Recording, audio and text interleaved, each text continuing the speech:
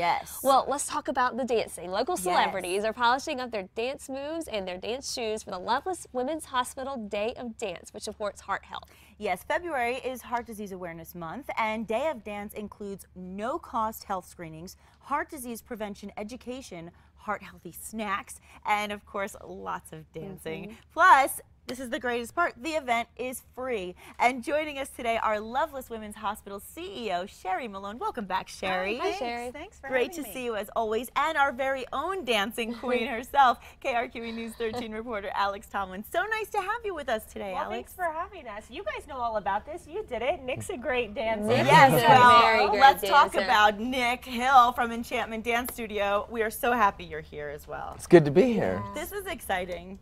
Well, Sheri, give us the details of the dance. Sure. Well, it is, as you said, it's free, so that's very exciting. No reservations, nothing needed to show up. It's in 2 weeks. It's Saturday, February 23rd. Okay. It's at Embassy Suites, and it's from 11 to 3. And, of course, at 1 o'clock is the most important thing. That's the dancing contest. So we're very excited that we can do that once again.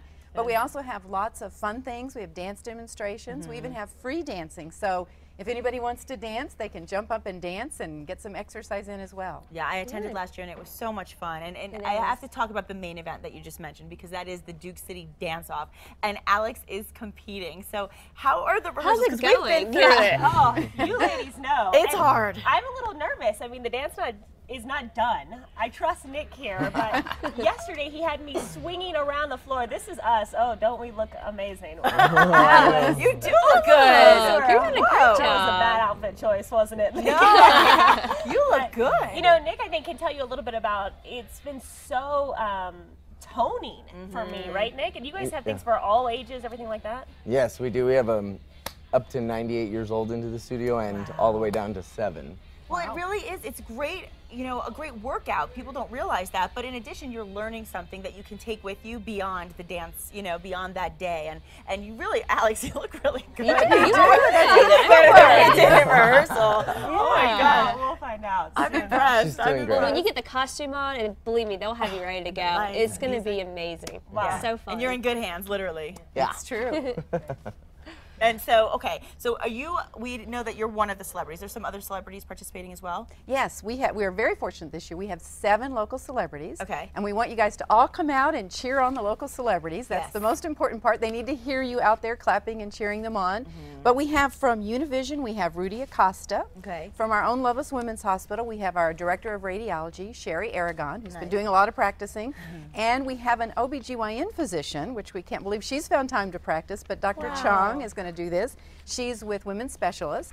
She said she loves it so much she's going to keep dancing afterwards, so that's so really nice. good. That is nice. We also have from the Peak, Donnie Chase. Oh, Donnie. And Donnie said he was going to win, so sorry.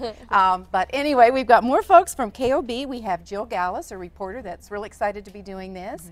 We have Gotti Schwartz, so she may be doing a little investigating of you guys while she's there. And of course, we have Alex from KRQE. Yes, Well, we'll we go are Alex. rooting for Alex. No offense, guys, but we already have our choice. Now, moving on from the dance, I just want to mention again that heart disease is the #1 killer of women. So how is Lovelace Hospital basically educating women so that we can keep them with healthy hearts? Well, and that's so important. Of course, the first thing is to raise that awareness because women still don't know that it's the #1 killer of women. They think cancer is their issue and it's heart disease is their issue.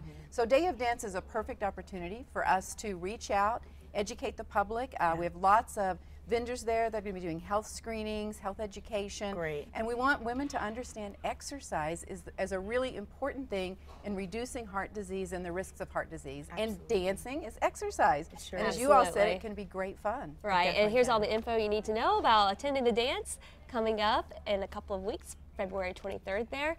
And you can get the rest of the information on our website, Yes, CASA.com. and break a leg, but not really. We We really are going to be rooting for you, Alex. Thanks so much for joining us. Thank you. Thank you. Thanks Now, so much. love stories aren't just for chicks, guys. After the break, movie maven Andrea Mays is back with flicks that will tug at everybody's heartstrings. You don't want to miss this.